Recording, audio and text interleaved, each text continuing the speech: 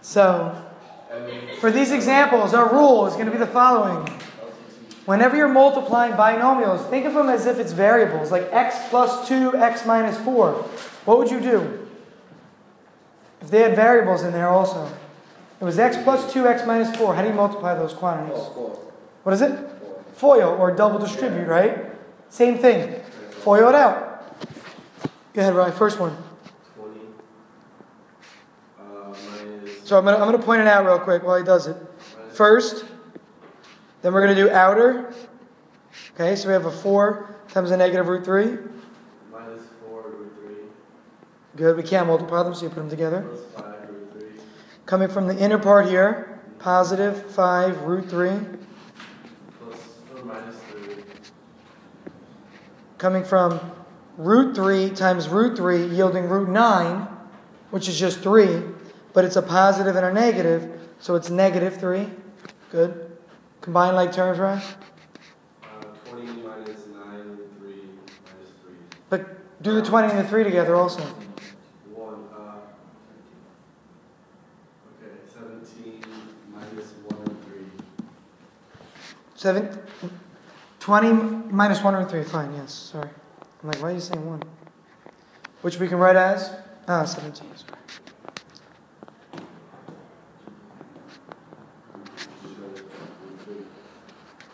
Part B, Joe? 3 root 2, 4 root 4, which is just 8, negative 18, and negative 24 root 2. So how is it minus 1 root 3? Because it's negative 4 plus 5. No, it's positive. Thank you, Jared. I'm having trouble here, guys. Hold on. Something is wrong with this thing. It's not, the stylus is not working.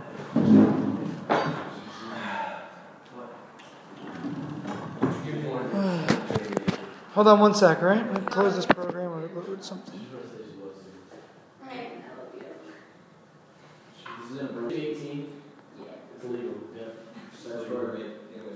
Now,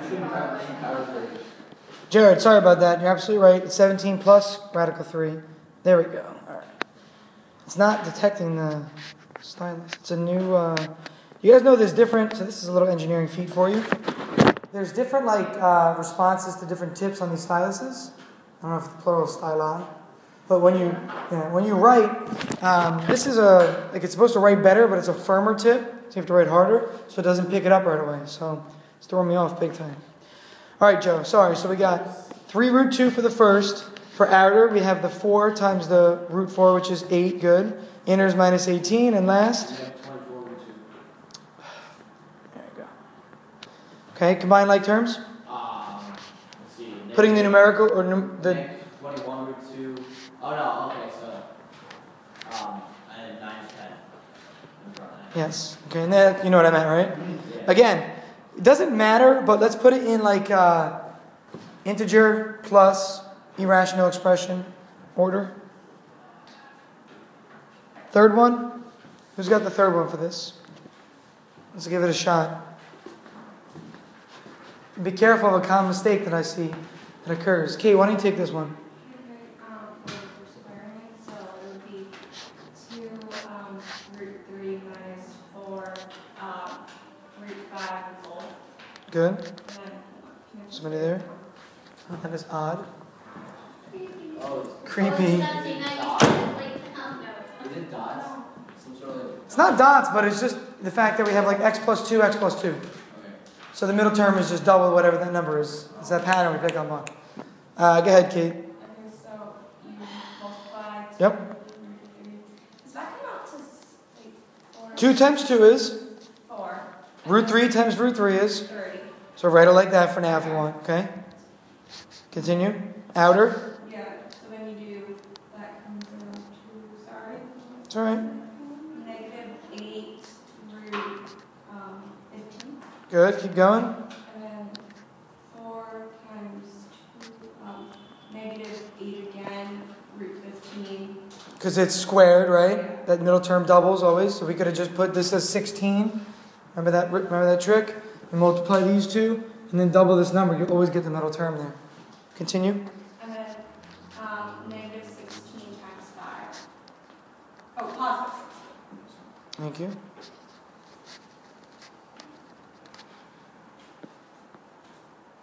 Okay, combine like terms.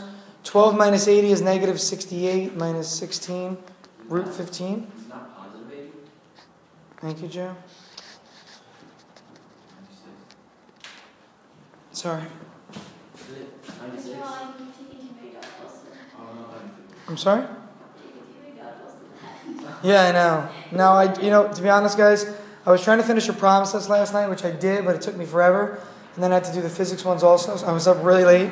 So I'm trying my best right now to What is late for you? stay focused. Are you What's late for me? How long have you been in that? Late. Like We're 12. so worried about that. Part D. You look so. 2 root 5 minus 3 root 7. 2 root 5 plus 3 root 7. Julia, Yes. what do you notice when you look at this problem right away? Or what do you think about? What comes to mind? Difference. Oh wait, no. It's, Yeah, say it. yeah, it's a 2 squared. Yeah, it's dots. X plus 2, x minus 2. Agreed? That's what this is. This here is x minus 2 or y, x plus 2 or y. It does not matter. It's the same thing. Except we have numbers here. But with dots, what was the key? Who remembers? We'll come back to you, Julie, in a second. Right, pitch in here. What's the key? When you multiply two things that are difference of squares, what does it come out to be? Like the product? Mm-hmm. X minus y, x plus y. Okay, and what does the answer result in? Variably. What do you get if this was x plus y, x minus y? What would you get when you multiply? X squared minus y squared. X squared minus y squared. Agreed? So, the middle terms cancel. Do you remember that? It's going to happen here also. Let's prove it once, and then we'll see that. Okay? So, Julia, back to you now. Step me through the process. So, first outer, inner, last. Okay, so it's gonna be 2 times 5. 2 root 5 times 2 root 5, which is? 2 times 5. Oh, sorry, 4 times 5. Good. There it is.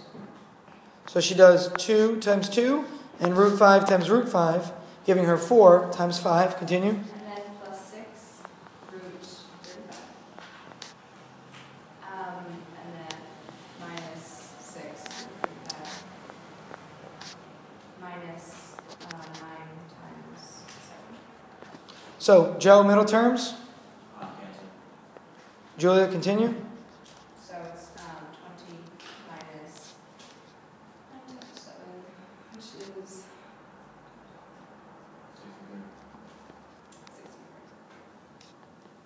Okay. What's the cool part about this problem? Why do you think I find this interesting? It doesn't have any roots. Yeah. You start with a radical expression that can't be simplified on its own, but when multiplied by some other radical expression, it is simplified. So, what we're seeing is we have, again, x plus y, x minus 1, right? We call those binomial. I'm going to write this term down now. We call those, and I'll go to the next page so you can see it, conjugates. Okay? Can I get a reader for this? To read nice and loud? Chris. Notice that the product in part D of example 1 is an integer. This is because the product follows the form And I'm going to pause you at certain points. Read, go ahead. a times radical b, is that how you say it? A root b, A root b minus c root d times the quantity. the quantity of a times root b plus c times root d, Good. which we know as dots x plus y times the quantity of x minus y. Whenever x and or y is a radical expression in this product, the result is still an integer value. The expressions a times root b minus c times root d and a times root b plus c times root d are known as binomial conjugates. Okay, so again, it's a very important topic. Hannah, do you see this in pre-calc here? Do you use them at all? Try and think I back. don't know, I was picking up garbage. Oh, that's all right. Binomial conjugates. Look at the... Yeah. You do, okay. All right. I know you use them in calculus, but I forgot whether or not you had actually got into it. Yeah, we do all. Okay. So what we're noticing is that if we want to make radical expression no longer irrational, we multiply by its binomial conjugate. So take a look at example A. Jared, example A, that denominator is irrational, right? But we want to make them rational always, like we talked about last class. We want to rationalize. So we're going to learn and use this technique, and we're going to carry that over because it's going to apply in calculus as well. Okay? So what might you multiply this by in the form of 1? What might that look like? 2 over negative. Oh, you want to do it like The conjugate, right? Okay, so you want to do 2 plus the square root of 5. Good. Over 2 plus the square root of 5. Okay? The conjugate. I know. Don't say inverse because it's not inverse. The conjugate. Why is it called binomial conjugate? Because there are 2 terms. Okay? 2 terms. So, what might you predict the denominator will now look like? Some integer value. Okay? Some integer value. So, we've got the first term, which we're going to distribute to both of these. We have 6 plus 3 root 5 over. What does the denominator look like now? What do we get with the denominator? And please don't even include the middle terms, because we know they're going to cancel, right? So when I FOIL this bottom, I get 2 times 2, which is Joe, go ahead, plus what's root 5 times root 5? Yeah, but it's a minus. Yeah, sorry. So we're going to have negative root 5 and positive root 5. So I'm multiplying this times this and this times this. This is the only time that you will ever ignore the middle terms when you're FOILing. When you notice that you have conjugates. If you don't, watch, don't you have to FOIL this out, Ryan? It's normally 2 times 2, which is 4. Then it's going to be 2 root 5.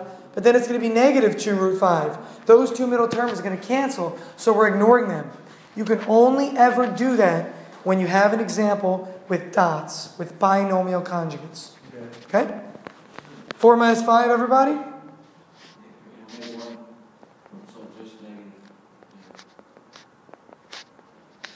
Which has one line, looks like? Okay. Negative 6 minus 3 root 5. How are we doing with this so far? This was one of those lessons that I know it's a little bit tough. It's not easy right away, but once you do enough of these problems, you're just going to be like, oh, this makes sense. And that's all the problems are for homework. You're just practicing, going through rationalizing denominators, or just multiplying the expressions. Just remember FOIL. Even at this point in time, if right now that didn't make sense to you to drop the middle terms and stuff, just FOIL it out and you'll have no problem with it at all. Okay? Let's take a look at part B now.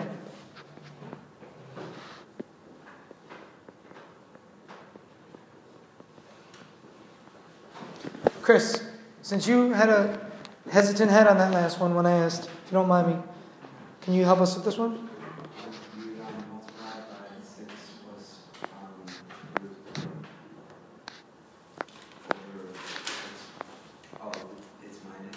Conjugate, right? What does conjugate mean? It means the minus instead of the plus, or the plus instead of the minus. So that's minus root. There you go. All right. Now, up top, here's the issue with this problem. They're not binomial conjugates, so we can't just ignore the middle term. We have to actually FOIL out the top. Because remember, watch, this is what you need to know as mathematicians is really here. This is what's really going on. Okay? So in your mind, remember these parentheses. You don't have to draw them by any means. Chris, up top, FOIL that whole thing out. We got a lot to do. We'll show the bottom. We'll talk about the bottom in a minute because the middle term is going to cancel if you do it. See the 6 and the negative root 3 and the 6 and the positive root 3?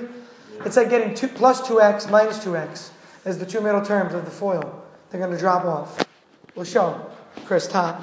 You get 24 minus 4 times root 3. And then minus 6 times root 5 plus root 15. Good. So again, what is Chris doing? He's FOILing. 4 times 6 is 24. 4 times negative root 3 is negative 4 root 3. 6 times negative root 5 is negative 6 root 5. Negative root 5 times negative root 3 is positive root 15. Now, Chris, are there any like terms up there? No. No. Unfortunately, there are no like terms up there. Okay? Do we all see that? So there's not much we can do up top. Ryan, down below. What can we do down below, Ryan? No, FOIL, I'm saying. Show me what we get. Because I want you to see it yourself. 36. Minus 6 radical 3. Plus 6 radical 3. Plus 3, minus 3. Middle terms. So that's why when there's a binomial conjugate, like the denominator is, we can just cancel. We have 36 minus 3. Don't forget the minus. Finish it off. 3. We have to simplify, right? Just put a 33 in the denominator. Yeah. Because it's 36 minus 3? Yeah. Okay. I just said to finish the problem. You looked at me like there was nothing to do. It's alright. Now, what would have happened, and this is a bit, I guess, extra to think about. This is terrible, this pen. I need to get a new one. Can you simplify it to 5 to 3? Can you do it with your fingers and write with your fingers? Yeah, it doesn't, it's not as sensitive, or it's like almost like a smudge. You should have that tomorrow all the time. I just got a new tip. I wanted to try it out, but I'm going to switch back to the other one. Stop it. Now, why can I not do anything here? Why can I not do anything here? Thin ice. Thin ice. What if this had been, let's take a look. See how these are all even except for the root 15 up top? Let's hypothetically say our answer had been this. I know it's not, but for the sake of the problem. What if that had been our answer? It's not the answer. Simplify everything by a factor of what? 2. Because it's all even. That's when you can do that. So what it would become would be this. 12 minus 2 radical 3 plus minus 3 radical 15. 1. Okay? And you still simplify. No, you can't. Well, can't you like? They all got to be divisible by the same thing. Everything has to. You can break them all up individually, Joe. Is that what you're saying? Yeah. Like make 12 over 16, That's what I was thinking. 3/4 minus root 3 over 8 minus 3/16 root 5 plus root 15 over 16. That's a mess. But I totally get what you're saying. Absolutely. Okay? All right, let's take a look at part C now. Last one and we're done. We're doing well, guys. What will we do afterwards? We play one of those math games. Yeah, sure. Let's play one of the math. It's Friday. Let's play a math game. You can do homework this weekend. Just to break it up a little bit. You were horrible, so what's the math game? We keep you in. We did that math game that time. That was not. Oh, the game. I thought it was pretty fun. No, instead we should play. It was fun because we play- Hannah and I can play on the girls' team against the 5 guys and see how we do. Oh, please. Come on, let's play fish. I didn't know you were a girl. Well, there's only 2 of them, so I thought just to help. It's unfair. There's 5 guys. No, okay, how about this? You can play and I'll judge. All right, let's just do the problem now. Never mind. 3 minus. Do I get to know what the numbers are? No. You can probably still do it. Radical 3 minus radical 6 over radical 3 You speak so quickly. Pat, this one's all you. You got it. Don't worry. Come on. We'll go one step at a time here. Just don't listen to Joe. Good advice. So Joe. Yeah, guys, let's let people think for a little here. Yes. All right. So up top, Pat, FOIL it out. Root 2 times root 3.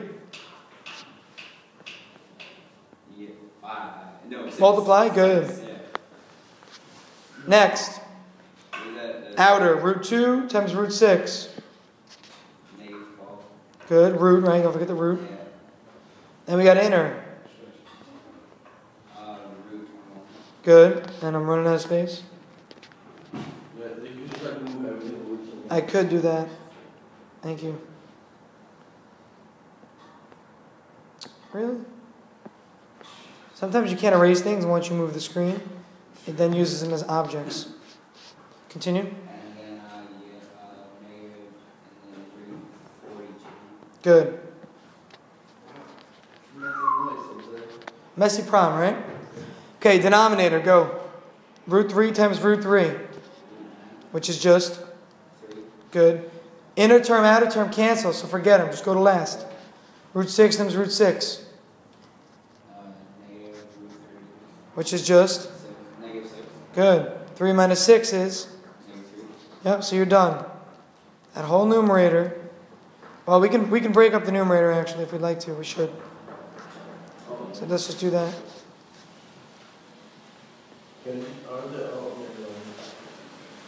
Okay.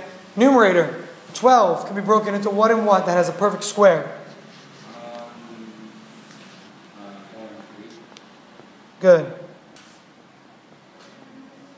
21, anything? 7 and 3, but are those perfect squares? No, so it's kind of pointless. 42. Anything for 42? Joe? No? Julia? 8 and 6 is 48. 8 doesn't go into 42. 8 goes into 40 and then 48. Skips it. 7 and 6 doesn't work. 3 and whatever. 21 and 2. 3 and 14? Yeah, 3 and 14 doesn't work. 21, 2 doesn't work. Either way, it doesn't work, right? So we leave it. No big deal. The root 4 and the root 3, what does the root 4 become, Pat? Square root of 4 up here, we reduce it, becomes?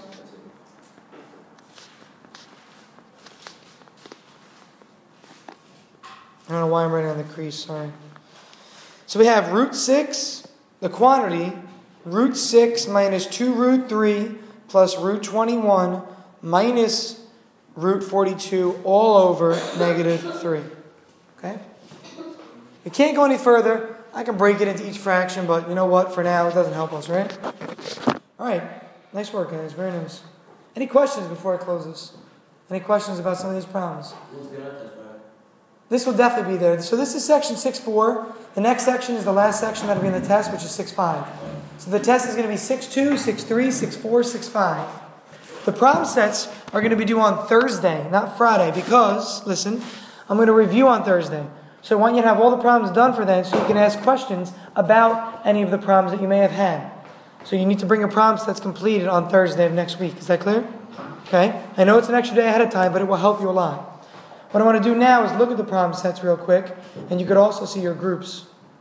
So let me import the document so we don't have to lose this.